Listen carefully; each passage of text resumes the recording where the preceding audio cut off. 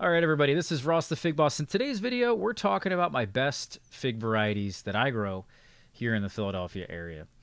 And so I love making this video every year. And before we get into this, I really want to preface a few things because I think there's a number of things that are really important to know before we go into all the different varieties and talk about the reasons why these specific varieties are so special. First, I wanted to mention that the website has come out fantastic. I know a lot of you guys, we've talked about it a little bit in the past. I always kind of try to mention it in every video that I do. But go to the blog, man. There is so much great information here. And the blog has been taken off. Man, there is so much traffic on this website now. It's incredible. I'm so happy that all the effort that I've been putting in the last 3 months or so has been paying off. All the changes, it's so beautiful. I mean, look at the website. It just is so functional. The information's easy to access.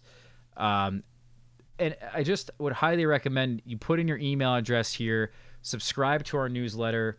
I'm going to be sending out a monthly newsletter to you guys just to recap a lot of what's been going on in the blog and in the world of figs. And I think it's, again, another informational piece of the content I'm putting out regarding figs. And all this work, not only does it increase the traffic on the blog and it's attracting more people to my site, to my videos, to my content, but every single thing I've been posting and how I've been really focused and why I've been really focused on creating content on the blog is because all this stuff is going to go into a book. And that book is going to be coming out really, it's not that too far away. There's a lot of topics. There's a few topics, I should say, that I haven't covered yet on the blog, but mostly everything has been covered to some extent. Then I have to import that into something that I'm going to create in Canva, which is going to create kind of like a cookbook style book. I know that's kind of vague, but it's going to come out beautiful. And kind of really at a certain point here, we just kind of have to put it all together. And so that's my goal, is not only to drive more traffic to the site, which has been, it's been doing so incredibly well. I've been so pleased with it, but also to finish this book before the growing season starts, or at least get the bare bones of it done. Maybe not publish it until a little bit into the summer, maybe, or in the fall, but get a lot of it done as much as I can this wintertime. So anyway, go to the blog, check it out. Really would appreciate it. Figboss.com. It's got so much great information there. The other thing I've been really happy with is actually the production value in this video. Like, isn't the camera video quality coming out great? I brought my camera from outside that we normally film with, brought it inside. Changed a lot of the video settings. I've really learned through this whole process of making content. I've learned how to like edit video or improve video quality, improve photo quality. And so I've just kind of applied that to the camera now. In fact, some of you guys even noticed it, how beautiful some of the videos have been outside. And that's why I've changed the settings on the camera. Also, we added a light here that's right behind the monitor. It's a pretty simple fix, but it's made me look nicer. The background's kind of, blurred out. And then even the microphone quality is great. I've added a noise gate. Everything is just coming together. It's just such nice production value. I'm so happy with it. And that's kind of where your views and all that ad revenue, which really isn't that much, but the ad revenue I do get, that's where that's going, is right back into some of the pieces here for this YouTube channel. So that's it. Let's get started, though, into the actual post itself. And so you can scroll down here at the top. You just scroll down, and here's where the new blog posts that I've created are. We just talked about the unique and underrated fig varieties, by the way, which I think in itself, I may even do a separate video on that.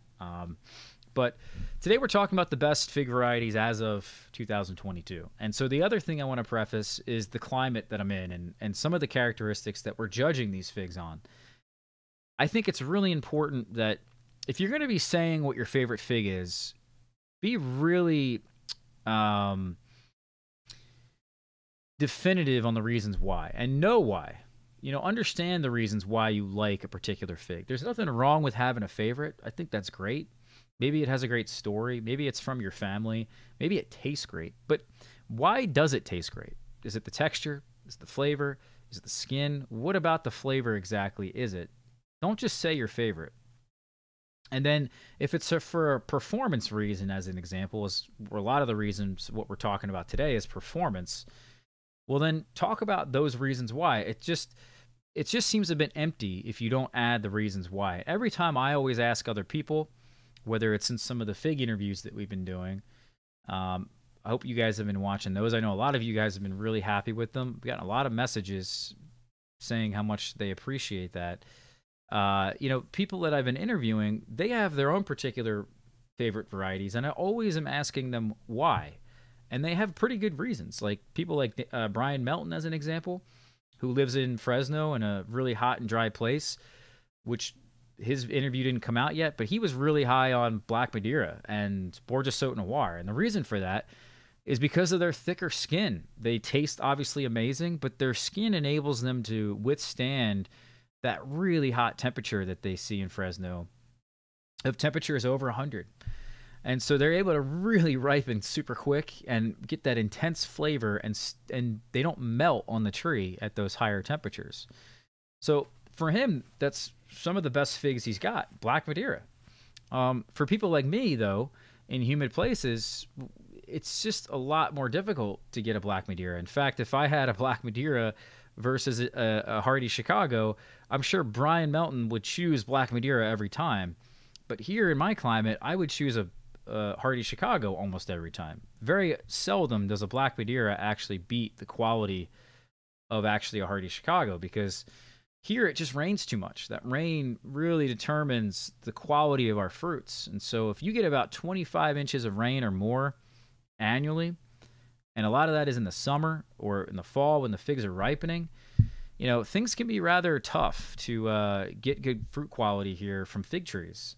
We're subject in the Philadelphia area to these hurricanes. They go up the Gulf Stream, they go up the East Coast, and eventually we get the remnants of these hurricanes every year.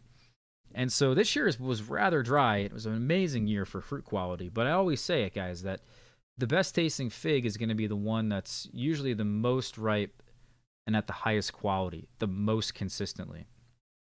So that's what we're looking for. We're not really looking for the best tasting fig, although I love the flavor, and so that's one of the things here that we're emphasizing. That's one of the things that I really pay attention to.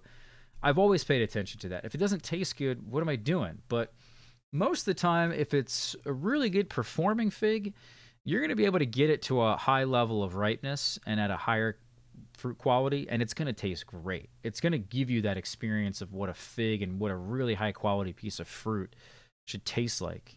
And so figs, more than other fruits, are really highly subjected to their environment, especially when they're ripening.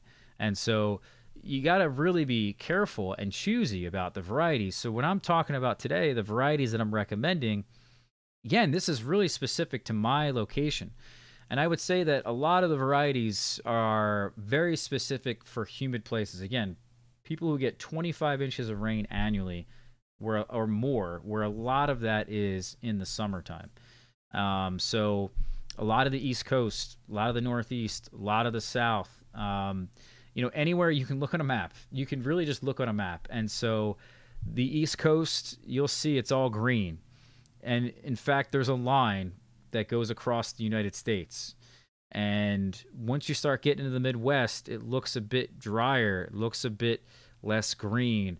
Even in Texas, like you could split Texas almost in half from east and west. And so, East Texas gets a lot of rain, and West Texas doesn't get as much, and it's almost like a desert there. So, depending on where you're at, could be very different recommendations. And so if I was in a drier place and I got 25 inches of rain or less every year, and most of that wasn't in the summertime, I would be focusing on really just the best tasting figs. And so a lot of the posts that we've talked about here in this blog is geared towards not only what we're talking about today, but our prior posts. So, we talked about the best new fig varieties in 2022, unique and underrated fig varieties, 6 varieties that rose in the ranks this year. I made a lot of lists this year. We also did a top 20 list last year in video format. I didn't have it on the blog. Never wrote something up. We also did the best new fig varieties of 2021. And then in 2022, we did a top 8 list. Even prior years, I don't know how long ago it was, but we did a video talking about my top 3 figs, which before we really knew a ton about figs, I said it was Smith, Azores Dark, and Italian 258. Remember that video? And so a lot of these, again, these recommendations are for me, from people like myself. But if you're in this drier place, as I mentioned, why don't you focus on some of the best tasting figs? That's what I would be focusing on. You know, if it's not really performance is my utmost priority, then the flavor and the eating experience has got to be my utmost priority. You know, if I'm growing in a greenhouse as well, and it's rather dry, it's controlled in my greenhouse, it's the same thing. In fact, I'm growing specific figs just for that purpose in the future. I'm holding on to them with the intention of eventually getting a greenhouse that's controlled so I can grow these really amazing tasting figs in this controlled environment. And so that's the post that you guys maybe want to be looking for, is the best tasting figs, is the ones that are going to do better in your drier weather or not necessarily need the characteristics that we're talking about today because it is so dry.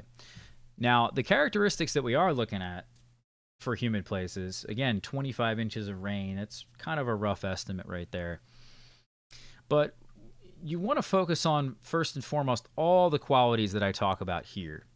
And you can actually go up to the growing tips section up here, and there's a tips for rainy climates thing that I've done. And this is just years of information that I've gathered about the skin, the shape of the fruits, the eye. We talk about splitting, the susceptibility window or the hang time, which is something that I've really learned is such a critical characteristic that I did not give, I think, enough credit in the past. It is the most important characteristic you can have because it doesn't matter what the skin is like. It doesn't matter if the fig splits. It doesn't matter if the eye is open. I mean, Little Ruby, as an example, is on this list that we're going to talk about today. And Little Ruby has all the wrong characteristics, but because it has a short hang time, it's made it onto this list. It always, almost always, produces a high-quality fruit. And so that's the name of the game, producing that high-quality fruit and that hang time, that susceptibility window of just the amount of time it takes for it to ripen on the tree. In that final ripening stage, if it's short, and typically very short, we can avoid all the rain. We can avoid all the problems. We can avoid critter damage. We can avoid bird damage, you know, insect damage, all kinds of things.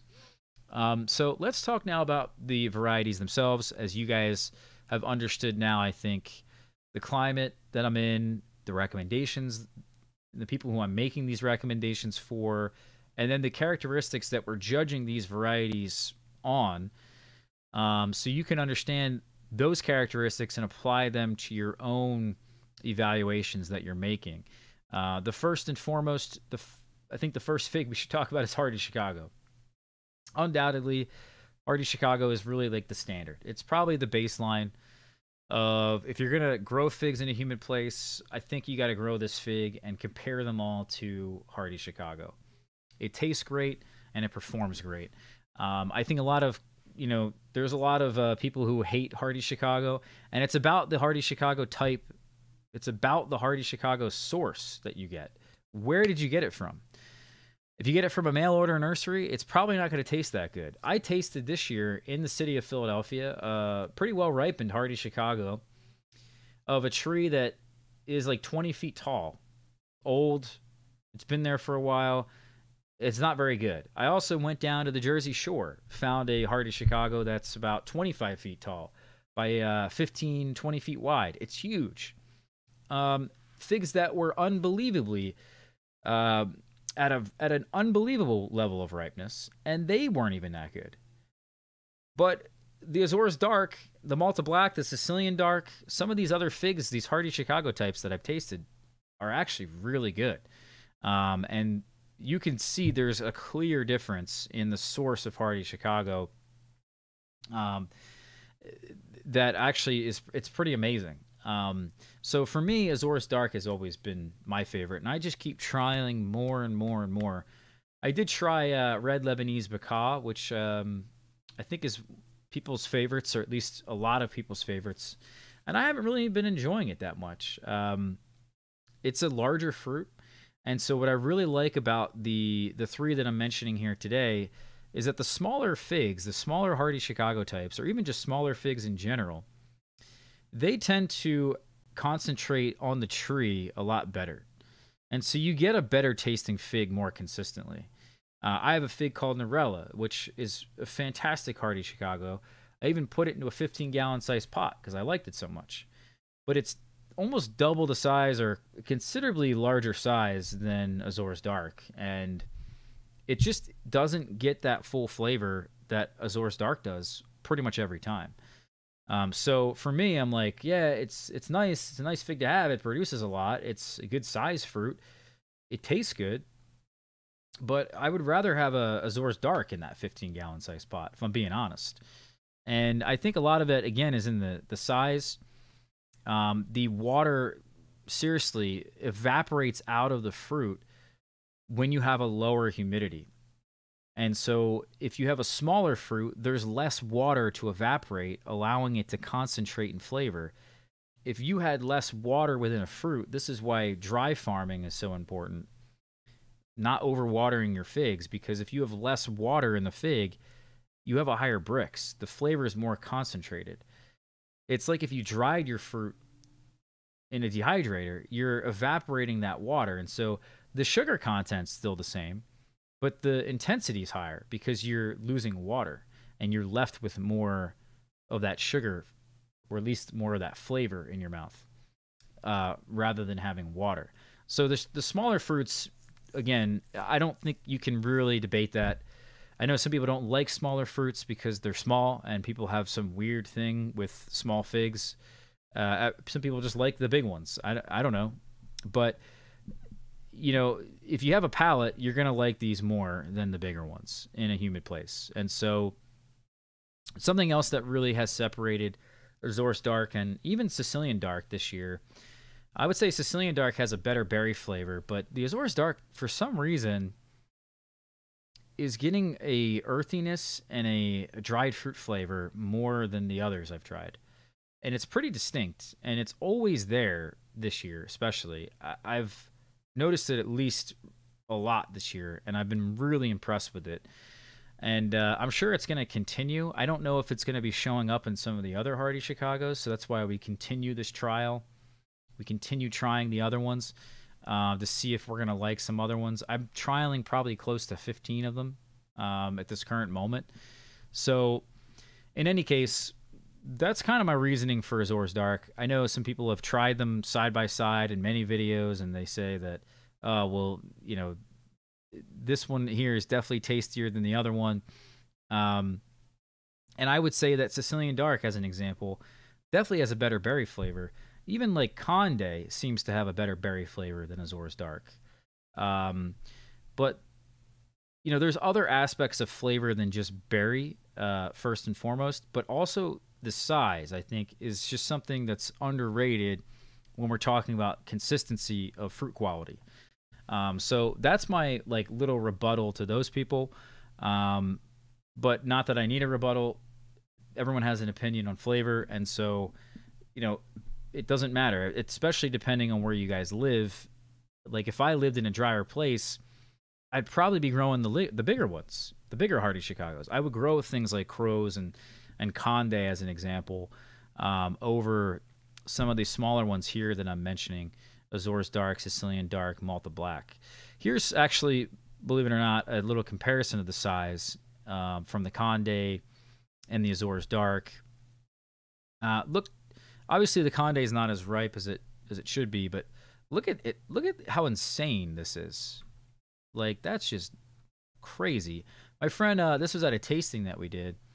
My friend Chris ate this really, really good one here that was pretty much dried up on the tree, and he was just blown away. This was his favorite of the tasting that we did. And it's obvious why. I just would like to, I think, invite more people over the house this upcoming year to get them to taste that fruit, because I don't think enough people understand it.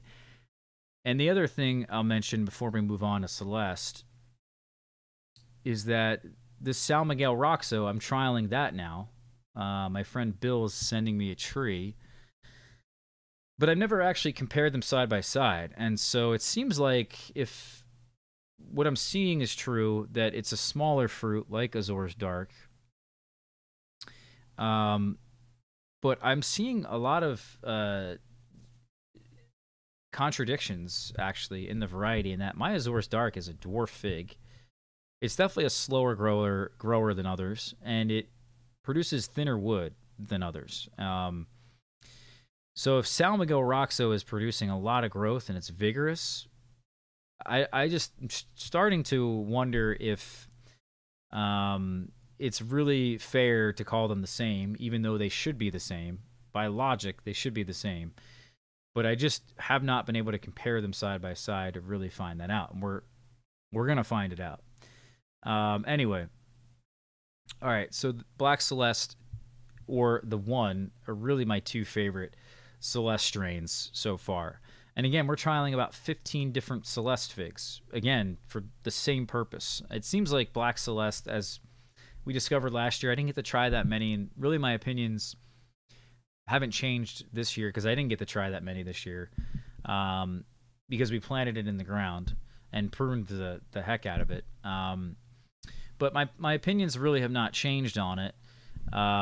It is still, I think, the most intensely flavored Celeste that I've had in terms of the berry flavor. And I would say Stallion's relatively close, but Black Celeste seems like, to me, it's like you're eating a Violet de Bordeaux or a Neruccio de Elba. It's got like a Bordeaux-esque berry flavor to it.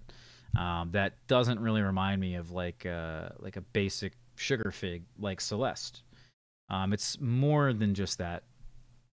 The one I was really impressed with, we've talked a lot about on the blog, is that it has a really, really short hang time.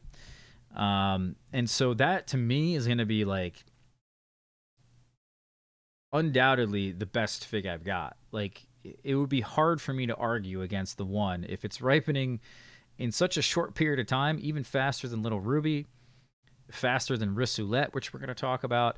It's faster than Black Celeste. Black Celeste even has a short hang time. I would say the Hardy Chicagos are about average hang time, maybe slightly less. It has a short. It's probably the shortest hang time of any fig on this list that we're going to go over today. And so for that reason, it would be hard for me to say that it's not my absolute best fig, which is crazy. But again, you have to consider other things about like flavor. You know, it ripens the most highest quality fruit the most consistently, as Celeste should. I mean, it really has the best skin. Not only does it have a really short hang time, but it has all the characteristics that Little Ruby, as an example, does not, right? It doesn't have an open eye. It has a skin that repels water rather than absorbs it. The fig hangs right. It has the right shape. It doesn't split. It almost never really cracks, and if it does crack, it doesn't really matter. Celeste is just incredible. And so I don't know why I consider Hardy Chicago really a standard, because really the Celeste, if it is undoubtedly the best. I think what would really have to happen with like the One as an example, I'd have to find like a really short hang time fig that also tastes like much better than the One for me to call that the number one fig.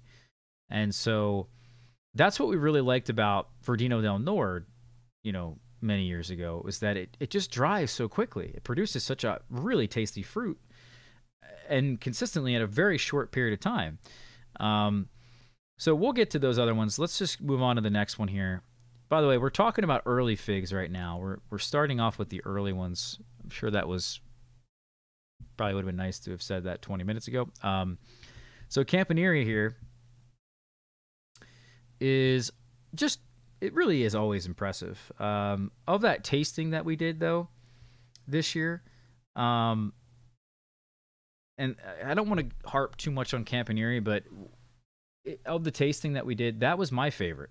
And this is a tree, or at least the fig I had in that tasting came from a really dry planting I have in the front on the north side of the property. And with that drier soil, you just inevitably get a really, really high quality piece of fruit.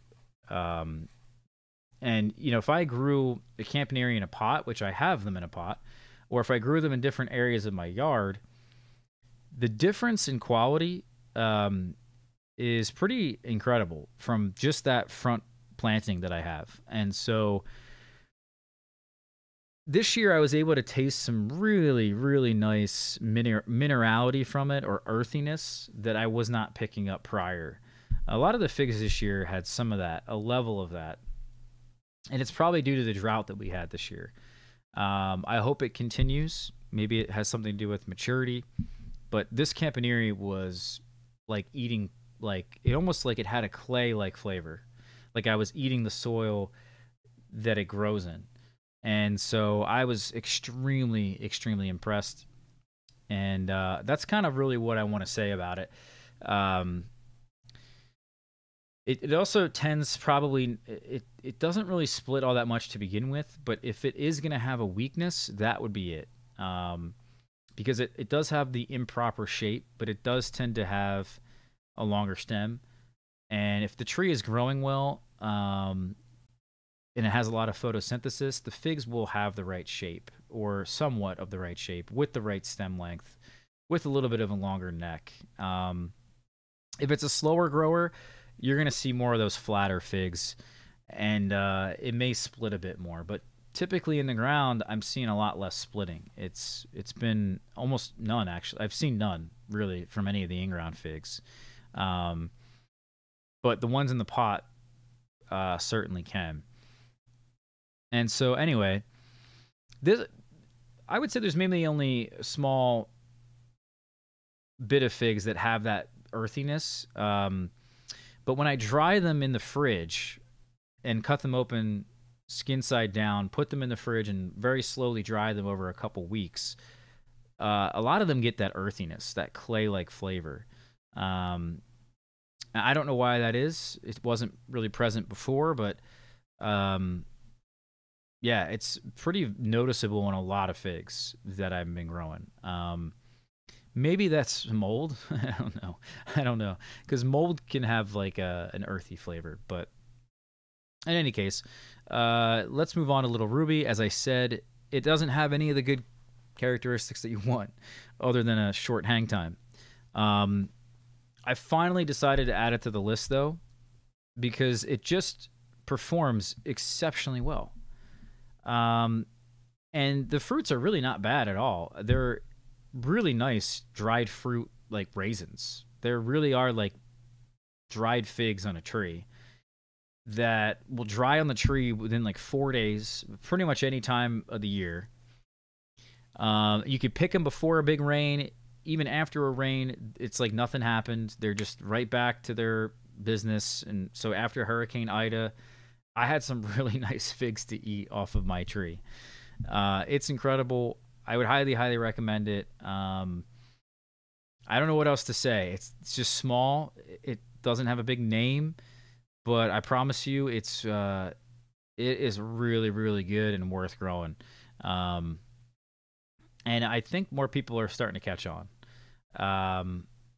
It'd be nice if one of my friends, like one of the people who, you know, has been doing this for a long time, like would start growing a fig like this, because I think they'd be really impressed. I just think a lot of people are probably, I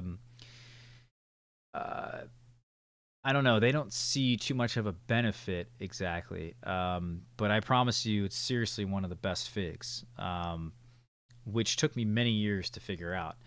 And you know, that's kind of also the problem with some of these varieties and evaluating them, and we'll talk a little bit about that at the end. But especially the Celestes and these Hardy Chicagos and Little Ruby, even Campanier. I mean, most of them have changed over time. Almost all of them have changed in some beneficial way, and so that it's really difficult to add some of them to this list, solidify them in this list. Once they're in this list like this, we did a top 8 like 2 years ago.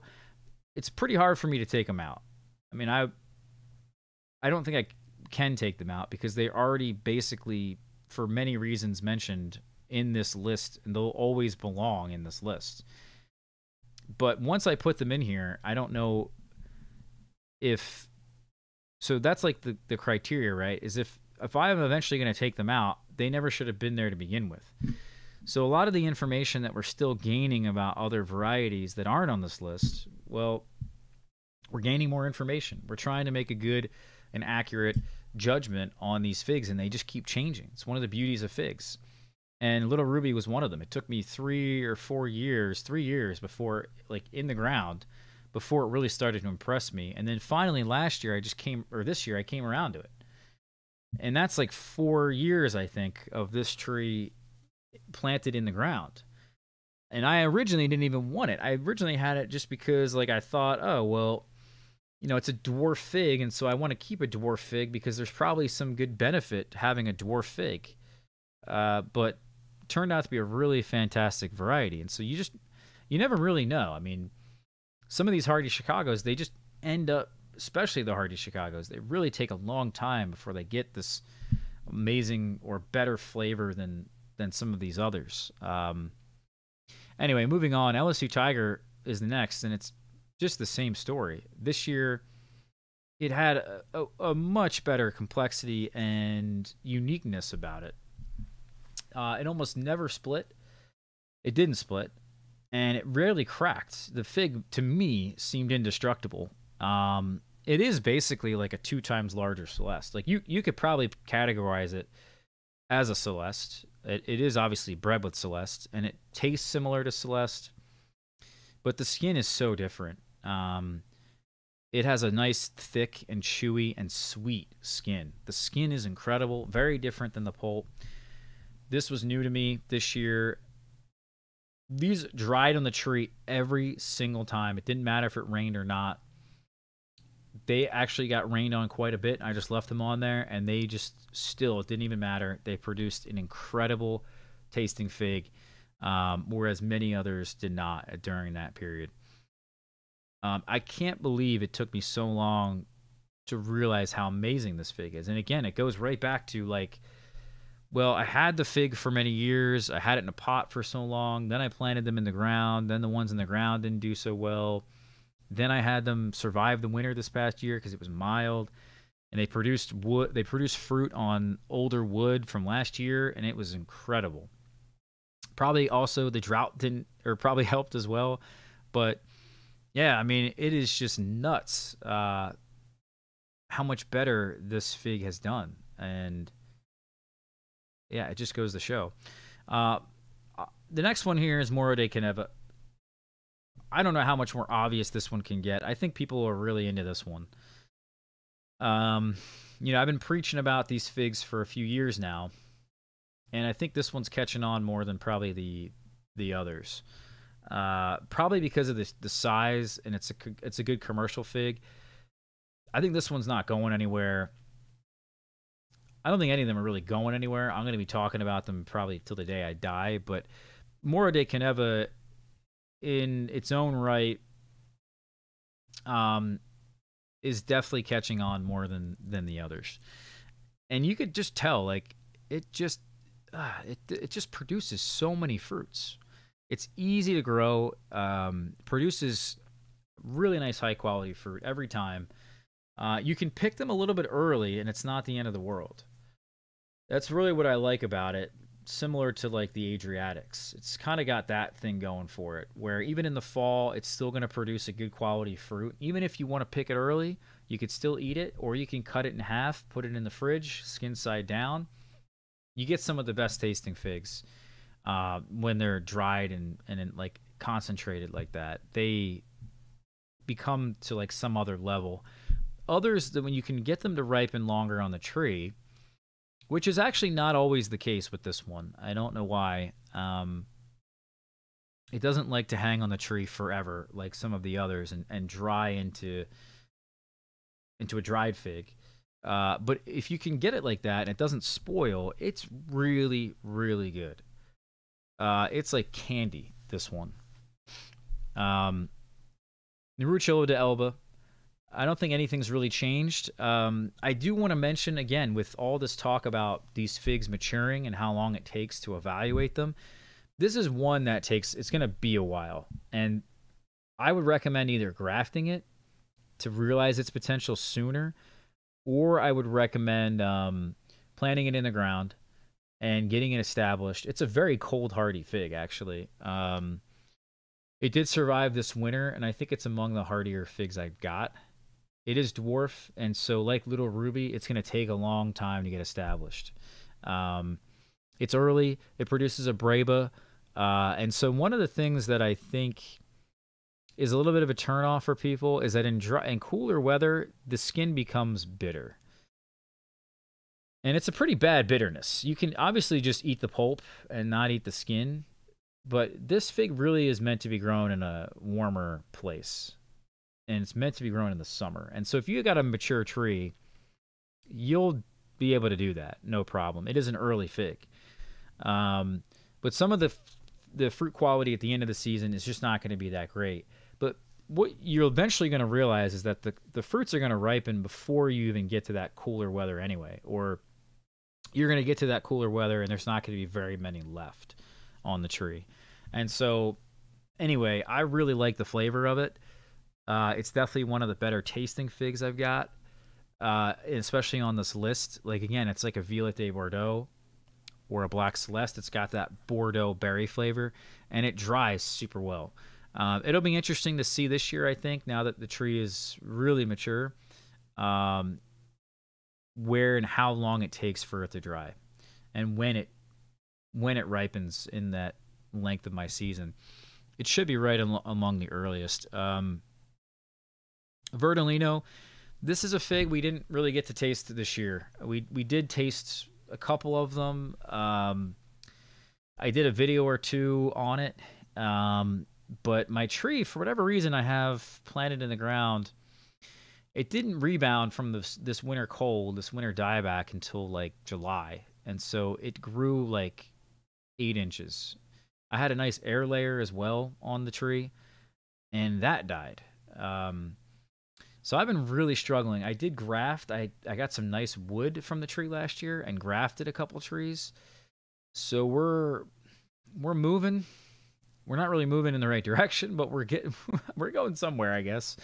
And so it really is one of the best tasting figs. It's like a Col de Dame in a package where it performs insanely good. And so if I had to like replace the Col de Dame with something better, this would be my top choice right now. Probably De La Roca number 2, or maybe Lampire 1. There's a couple others that I'm thinking of, but I think Verdolino, in the limited time I've tried it and had it, it is rather thick, and it is just very good. It's early. It produces breba. It should be hardy. I don't know what the deal is. We're protecting it now this year, and hopefully we get something significant next year from my in-ground tree that resprouted in July. But it's just what I think comes down to is that it's one of the best performing figs by many accounts. I mean, there's a lot of history behind this fig, and there's a lot of information available that I don't even need to trial some things. It was great to see that the hang time was short in my limited experience, and it was great to see that it's rain resistant in my limited time with it. Even this year, with my limited experience, I was able to observe the hang time again. It ripens super well even into the fall when it's super cold. It's just going to produce a higher quality fig more consistently, and it is among the best tasting figs. So it's got everything. I would say if the hang time's as short as I really want it to be, and I'm hoping it's going to be, this might be the best one. Like, it seems like it's really, really short. So we'll see. I don't know. I think if you guys are trying to find a fig, it's not really that available, to be honest with you. But it's very, very good. And so I'm really trying to propagate as many of these trees as I can and get them established in the ground so that I can share this with people. Um, Undoubtedly is just seriously one of the best. And so now everyone's going to go nuts for this fig, I'm sure. But we've talked about it last year too. It wasn't a secret by any means. All right, so now onto the mid-season figs. The first one here is Green Michurinska, and I don't really have anything new to report. I was really hoping to evaluate the hang time and the drying capabilities a bit more and a bit better, and also the ripening period. It did survive the winter time, believe it or not, so it's rather hardy. But I didn't thin out the branches. I got a little greedy this year, and I didn't even prune it that much. I got a little greedy with the pruning, but I decided not to prune it, and I decided not to thin it. I was like, I just want this tree to grow as much as I can, and now it's really gonna go through this whole winter pretty much unprotected. I do have some really, really small suckers as a backup plan that are covered, and those will get through the wintertime. But next year we should have a really good idea of what we're looking at with this fig. And for now, it'd be hard for me not to put it in this list, I think, because it is sort of like an Adriatic. It's sort of not, but it definitely seems to dry better and definitely seems to have a short hang time. And so for me, it's if you're going to put it in this Adriatic fig category, maybe there's a battle between Green Michurinska and prosciutto, which we're going to talk about here in a minute. I don't know which one to put in a higher place, in a higher category. I don't think they're really all that similar, to be honest. But who knows? They could end up being similar, and then maybe one of them takes the top spot and the other one gets removed. I don't know. Is there any redundancies in this list so far? I don't think so. I mean, the only thing maybe that is redundant that I can think of is just like thinking about flavor profiles. And so maybe you could say Black Celeste is similar in flavor to Nerucciolo de Elba, and that's it. In terms of flavors, maybe Moro de Caneva is similar in flavor to LSU Tiger, but the skin's different on LSU Tiger. And so there's a nice place for that. So yeah, I don't think there's really any redundancies other than maybe this one. Or maybe Nerucciolo de Elba and Black Celeste, I guess. So we'll see what happens. Again, I'm not really sure. In terms of prosciutto, definitely would classify it as an Adriatic. It really does look like one and performs like one and ripens around that time and does so well in the fall. There's a lot of questions still with Green Michurinska if I'm even going to put it in that category. But yeah, it's definitely my favorite this year, and I got a lot of them that I was trialing this year and ripening this fall, and it just really produced the highest quality fruit the most consistently, and it really wasn't even that close. It's got a shorter hang time, it dries better, and it intensifies easier. And for me, I'm like, okay, that's enough. It does tend to split a little bit, but in the ground, I'm sure that would be fixed or at least a lot lessened. And so I got really no problems with that fig. It's incredible. Hatib de Argenteuil. So this fig's really, I think, still underrated. I got nothing really new to add too much from last year, although I was able to really directly compare it to Smith this year a lot more. And so it has a longer hang time than Smith. I mean, Smith's got a really nice hang time, but Hatib de Argenteuil just does better. It produces earlier. I would say it's got great rain resistance. It has a similar skin, believe it or not, to Celeste and to Smith. Like, they have that ability to repel that water, even though the shape is not always perfect on it. but they produce easier. Like they need less light, they produce earlier. So, and they don't taste the same either. The the berry flavor on Hativ is a bit more intense. So I think what it comes down to, I like the flavor more of Hativ, but like the texture less of Hativ. And so if we go down to Smith, which we didn't get there yet, it's unbelievably good. Again, one of the best tasting figs, just like Hativ de Argenteuil, that's on this list. And so I guess, like I was saying, is that the texture is really, really nice on Smith, but the texture on Hativ isn't, like, it's really good too. Like some of them I find it really depends on what time of the year these figs are ripening, and it's so strange with more heat or less heat, or what time of the year versus other times of the year. They change pretty well. Smith is such a changeling fig.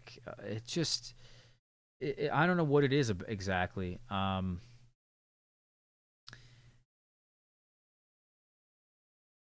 It's just so variable in terms of its flavor and its texture. But some of the Smiths are like Col de Dame, very cakey, and Hativ de Argenteuil. Some of them have been rather cakey this year, like a pastry. Others are very like syrupy and don't have as much of that thicker, nicer texture that I like. So yeah, I don't know if I could say, like, I wouldn't choose one or the other. I would probably choose both. They're different enough, and the berry flavor is different enough. The flavor, again, I like it more on Hativ typically. But again, it just depends on any given day which one is more ripe than the other, and I would probably prefer that one. You know, some of these I've already marked them with asterisks. And so at the beginning of this post, we put an asterisk next to some of the best tasting figs. And so we mentioned Verdolino and Green Michurinska, Hativ de Argenteuil, Prosciutto, and Smith. They really are some of the best tasting figs in this list. So not only do they, like, do I think that they perform well, but they also compete with some of the best tasting figs, like, that you can grow. You know, I don't think it's that far away from a Black Madeira, some of these, especially Smith and Hativ de Argenteuil. And even the Adriatics are really right there. One of the newer figs we tried, the next one we'll talk about, is Rissoulette. And so Rissoulette, I kind of mentioned it in one of the best new figs I've been growing. It's like a Col de Dame meets Black Madeira, or meets Black Mission, excuse me. It looks like a Black Mission. It feels like a Black Mission, but they made it dry super quickly and gave it a really, really thick pulp. And that's what it is. It's incredible. The hang time is insanely short, almost as short as the one. I was so shocked to see it dried on the tree at such a short and quick date. It's amazing. It is rather unhealthy, and so I don't really have anything to share. I cut it back this year quite a bit.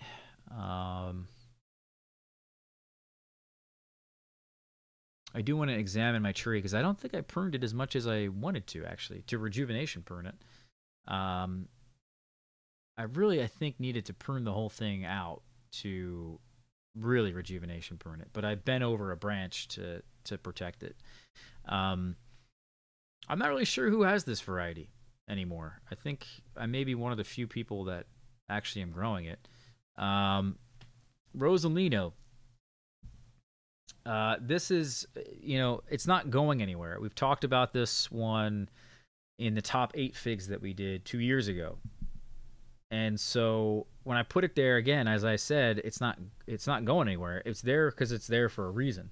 And so Rosalino basically has a really, really nice fruity berry flavor. The berry flavor, especially when you get it to dry, and that's one of the best parts about it, is that the fig dries relatively easily. It can really intensify and create this amazing flavor in such a small fig. And it's very different than Hardy Chicago. I was not convinced. I was convinced after eating it 2 years ago, but it's more apparent now. I don't know what it is exactly, but the leaf pattern on it is very different than a hardy Chicago. Originally, when it grows slowly, the leaf pattern looks a bit more like a hardy Chicago. And then when it grows more quickly and it's healthy, it has longer fingered leaves. And so that's obviously very different than a hardy Chicago. So I'm looking forward to it. The problem is my trees are still young. I got one in a container that's doing well, but I got one in the ground that's probably going to be a while before it gets to a point where I can get it established and start selling cuttings from it. We are trialing as well the hardiness of this one, so we'll see what happens there. Smith and Texas BA1, we talked about Smith, but just really quickly, Texas BA1, I was really shocked to see how hardy it was. We covered that on the blog. It did survive 6 degrees Fahrenheit low this year. I think last year was 10 degrees. So I would say it's definitely a 7B fig. Is it a 7A? I don't know. Can I say that for certain? It's hard for me to get there, but that means we got at least a relatively hardy Smith. Smith is really not hardy at all. What I'm noticing about Texas BA1 is that for some reason, and Smith in general does this too, I don't know why, they both do this. They grow rather quickly, especially when they're young. And so you got to really protect, I think, a branch when the tree is young. And then once that branch survives, it starts to branch out from the tips. And that growth tends to be rather slow in vigor. And the hormones sort of get their act together. And when you protect those lateral and apical buds, it ends up slowing down for the rest of its life, essentially. And when it slows down the vigor, it lignifies better. And Texas BA1, for some reason, just lignifies great, whereas Smith does not. And again, I think it's in the hormones and just how fast and how much it grows into the fall, whereas Texas BA1 slows down, and that's pretty much why it's hardy. Maybe I can get to a point where I can get my Smith to stop doing that and actually survive the winter, and that would be a really good experiment to see if that would happen. I do think they are different. I know some people have said that they see almost no differences.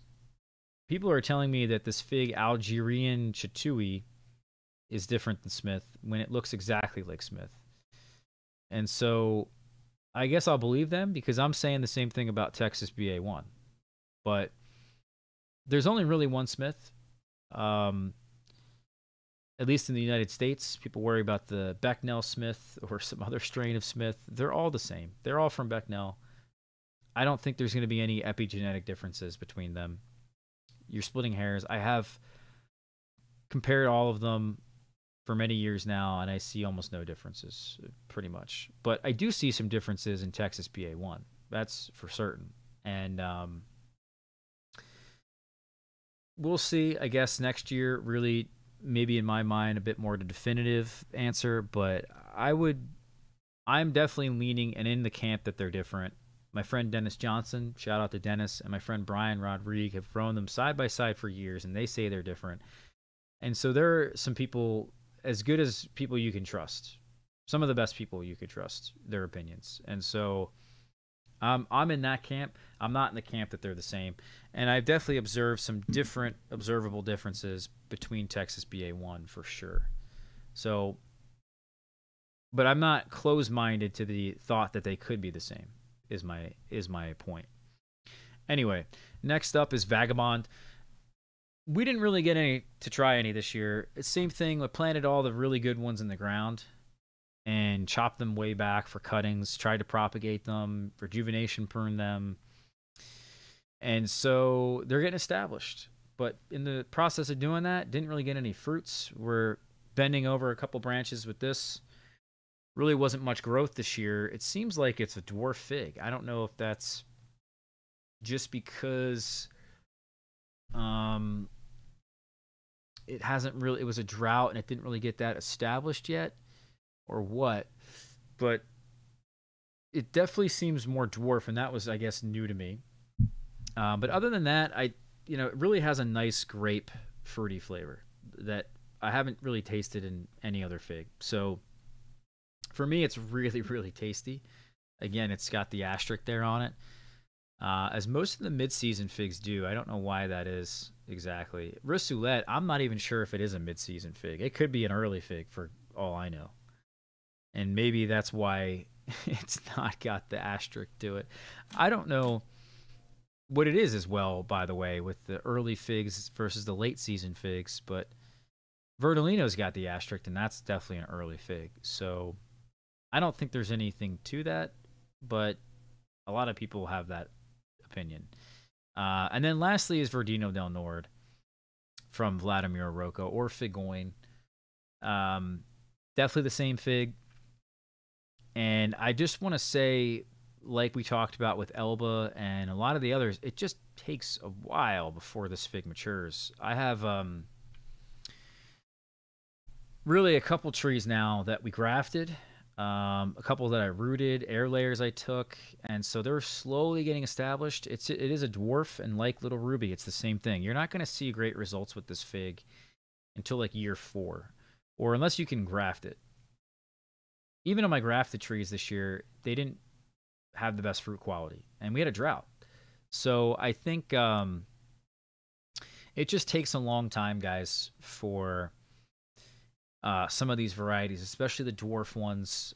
And I don't know what it is about these dwarf figs, but they just tend to put out better fruits. I don't know why that is for this climate. They're typically smaller and dry a bit easier, I guess. And so we've just been accumulating dwarf figs, and they tend to be a bit hardier, actually, by being dwarf and growing a bit slower. They tend to die quickly in the fall, and so they lignify better. I don't know exactly what that is, but I'd rather them not be dwarf if I had the choice. But it is what it is. You never have to prune Little Ruby. You'll never have to prune Verdino del Nord, and you'll never have to prune Ruccio d'Alba. So I guess that's a plus. But in terms of establishing the plant, it just takes a lot longer. Even Hatib d'Argenteuil seems to take a while. Smith even takes a while. So you just got to be patient. I don't know what else to say. I wish I could give you guys the answer here, but you can certainly get some decent quality fruits on younger trees. It's just every year they get better and better, and something seems to happen. And by planting them in the ground, that's my recommendation. They seem to go up another notch. And then we have, like, as we talked about with these, what we just said basically is in this section here, because a lot of the figs in this part here that I think are standouts that need further testing, and some of the figs I've talked about in the past, and some that I think are really impressive. Like, there's a new fig called Azoloto to me that really was incredible. And some of the ones that we mentioned, that are like new figs in 2021, which you'll find the link, the best new figs of 2022 in this thread. Some of these were really, really impressive. I just can't put them in this list yet. And so I would like to. I think they're that good. St. Martin, Bar Malone, Azoloto. Godfather was really impressive. Castel Tracino. I just can't put them there. But there is a huge number of them. And so I think figs like Salame and Comuna Small Black they're going to be obvious choices, and Noir de Boulogne is an obvious choice. Bordeaux Gris and Violet Sapor, I'm just waiting to get more fruit from them trees. My in-ground trees just, they don't want to produce.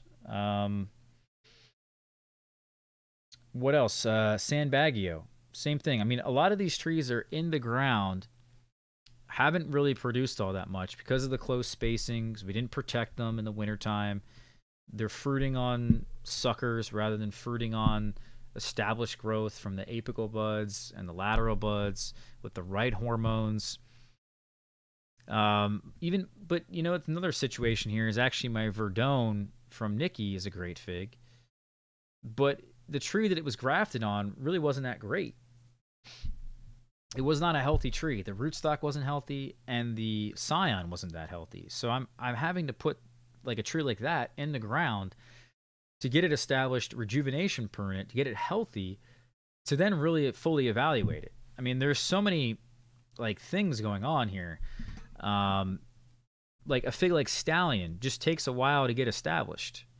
Um, you know, some of them aren't healthy, some of them are this, some of them are that, and so you got to really give them some time. Unfortunately, Calderona still not really well established. Marseillaise, or actually White Marseille, is a much better fig than most people think. There's a fig I have called Marseillaise right here that is taking a while to get established. Another dwarf fig, De La Senora Hironenka, one of my best figs. It died. I don't even have it anymore. De La Roca, still waiting for it to get established. You know, White Triana, ever since I put them in the ground, they haven't produced that well. So now we're protecting them. Now they're going to produce, and now we're going to get a better evaluation of a fig like that, along with Unknown Mythica. I should get some fruits from it this upcoming season. Same thing with Lampira 1. You know, we're just unfortunately not able to evaluate some of them as much as I would have liked. And I hope this time next year, this list, because we've tried and evaluated so many more figs, this list is going to grow quite significantly. If we look at the top 8 figs from 2020, I just want to see this real quick. We have Verdino del Nord, Elba, Latif de Argentile, and Moro de Caneva, Rosalino, Hardy Chicago, and Campaneri. So yeah, these are all still on the list, you know? And so now we've added a number of them. Different types of Celeste. We've added Little Ruby, LSU Tiger, Verdolino, Green Michurinska, Prosciutto, Rossulette. And so we've added quite a bit. Vagabond. That may even be an additional 8 more figs. So this list is only going to get larger and larger, and that's the beauty of it. That's the work that I've been doing. It's paying off. If I didn't do this, I don't know if people would even know about some of these figs. And so eventually we're going to get to a point where we've acquired a pretty darn good list of varieties for this climate that I think are above and beyond like so many other options. And they're going to become more and more and more accessible. Like Campaneri, a lot of people are growing that fig now. Moro de Caneva, a lot more people are growing that fig now.